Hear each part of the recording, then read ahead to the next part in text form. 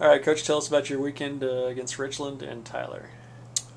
Friday night we traveled down to Dallas to play Richland, who is 2009 Division III national champions. Played in their stadium. It was a great night, cool weather. That was kind of different over the past month. And the girls played really well. Probably the first half was our best 45 minutes we've had this year. Got up to a 1-0 lead at half. Probably should have been maybe 3. Missed a couple chances in front of the goal off some serves. But you know, with timing and repetition, I think that's going to come, or I hope it is.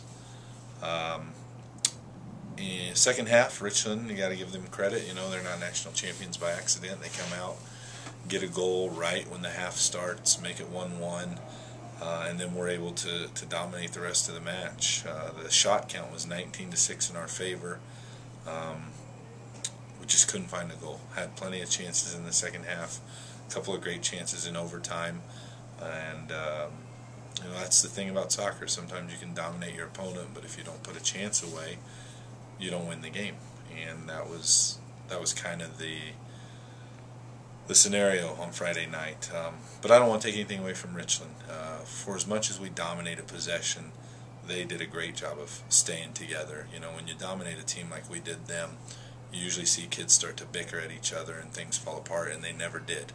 They realized, you know what, we've got to sit in and we've got to counterattack Butler, and that's what we'll do, and they did it. And the difference came to us not finding that second goal. And then on Sunday morning, we returned to Richland again, and this time we played Tyler, who's been in the national championship game the last 2 years for Division I. Won it in 2009, lost last year 1-0. And you know, with them comes that big title and that number in front of them. And I thought our girls were a little bit apprehensive at the beginning, maybe a little bit on our back foot, maybe in awe of them. And you could tell by our body language and our demeanor and just kind of the shell that we were in. And when you do that against a team like Tyler, they're going to make you pay. And after the first 20 minutes, we were down 2-0, and we're against the wind, and I'm telling myself we might be in real trouble. But something clicked in the girls, and they started to find possession. Early in the game, we were just a bit panicky. We get the ball and give it back to them, defend, defend, defend. Get the ball and give it back to them. And we started to find a rhythm, and that changed the game. And probably about 6 or 7 minutes after they had scored their second goal, we got a corner kick. Stephanie Bonilla was able to serve the corner to the back post. Natasha headed it back across the face of the goal, and Perla Hernandez put it in to make it 2-1. And now I'm thinking to myself, 2-1, halftime, we get the win second half. That's manageable. So what could have been a disaster actually turned out to be something manageable at halftime. Come out in the second half, 2 minutes in, we hit the crossbar. Hits the bottom of the crossbar, goes down. One of those, did it go across the line, did it not? It happened in the blink of an eye. I wanted it to be, the ref said no, and so we moved on. But could have been 2-2 right away. As the half goes on, neither team can find a goal, but we're getting the majority of the possession. With about 15 minutes left, change the goalkeepers to bring a new dynamic on, push players forward, and probably with about 5 minutes left, we're playing literally with 2 defenders and 4 forwards, and then the rest of the kids are just kind of in a melee in the middle of the field. And Tyler punishes us for it. They get a counterattack. We don't clear the ball from in front of our goal. We have a chance to clear it. We mishit it, and their kid's able to stick in a goal, make it 3-1. That happens sometimes when you push numbers forward. And then just a minute or 2 later, we get a free kick, and Aisling Dyer, who was the goalkeeper I changed to a field player, she scores a free kick, makes it 3-2. We kick off, or they kick off, and then the game ends. And if the final score is 3-2. So the game could have went either way. You know, we hit the crossbar, it's a different story. We finish a chance in the middle of the game, and maybe it's a different story. But I think that our girls played hard all weekend, and we made adjustments at halftime, so they're listening to what we're asking them to do. And I think it's a great step for us in terms of being able to be prepared for the conference in the region. And talk about that. You played 3 of the top 5 teams in the nation. Now you begin your conference and region play.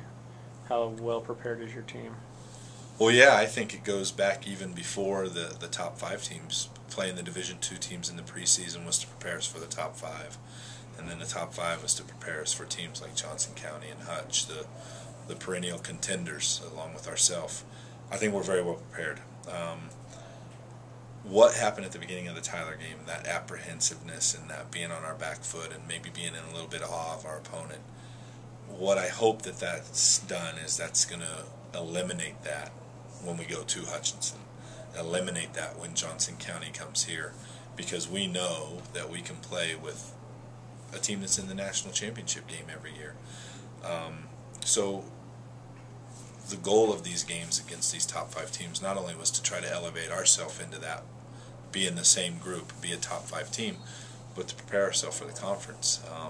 And I think it's done it. I think it's given our kids the confidence and the realization that we are one of the best teams, not just in our region, but maybe in the country, and that's kind of the goal. You talk about being one of the top teams in the country. You're now ranked number 4th nationally in the NSCAA poll, the highest in Butler history. How do you feel about that? Well, I'd be lying if I didn't say it's pretty exciting. But it's just I think all the honor goes to the girls. They had to perform in these first 5 games. When we made the schedule, I said we could be 1-4 after the first 5 games, but we're not. We're 3-1-1, and it is a great start. And does the number mean anything this early on? It does. It puts a target on our back. So now we're going to get some people's best shots, and maybe we're going to put some of our teams in awe of us. But it's exciting in the terms of the publicity and the confidence it's given our kids. But at the end of the day, we have to win the games. It's that saying says it's hard to get to the top, but it's harder to stay there. So we'll see if we can stay there for a while. All right, thanks, Coach.